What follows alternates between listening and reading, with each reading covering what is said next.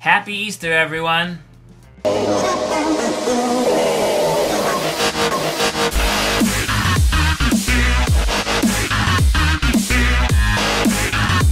This was not in honor of Easter, but it is in honor of Easter at this point. Working on the zoo, I added a new enclosure. I added some half enclosures this time on the... Who gave me that idea? It might have been Steve, might have been Drew, I can't remember. Well, thanks to both of you, because you've both been helping out and giving me thoughts and ideas on the zoo.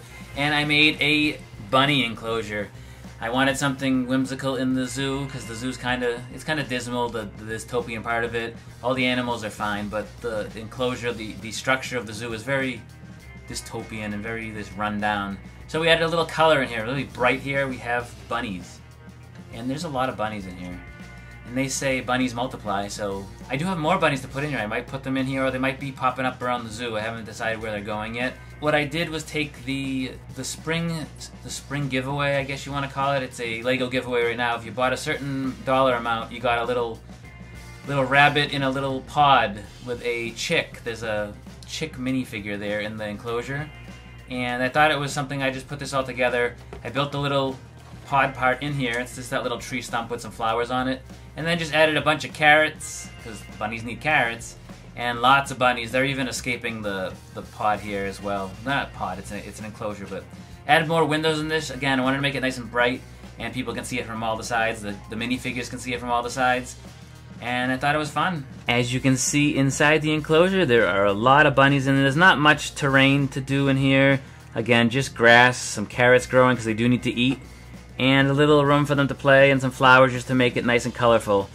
On the top edge of the enclosure, there is a bunny sitting there, and a little bucket. That's supposed to be a little feed bucket. I was going to include those in all the zoo enclosures, but I don't have enough of those little half buckets. But there is a carrot in there for the bunny that's hanging out on the top of the enclosure right there. Thought that was a nice little fun touch to add as well.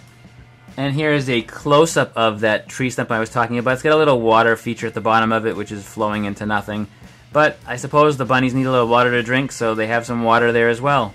This bunny enclosure, as well as all of the other enclosures you've seen, will be for public viewing on the weekend of the 27th and 28th, I believe it is, coming up in a week and a few days from now in Philly, at Philly Brickfest. I'll be there with the entire zoo set up. We have really cool zoo. It's got working elevators and some other cool features I've added to it, some lights.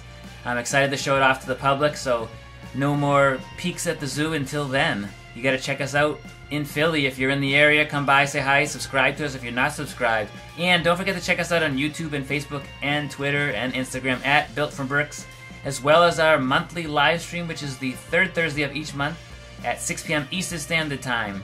Thanks for watching. What have you built today?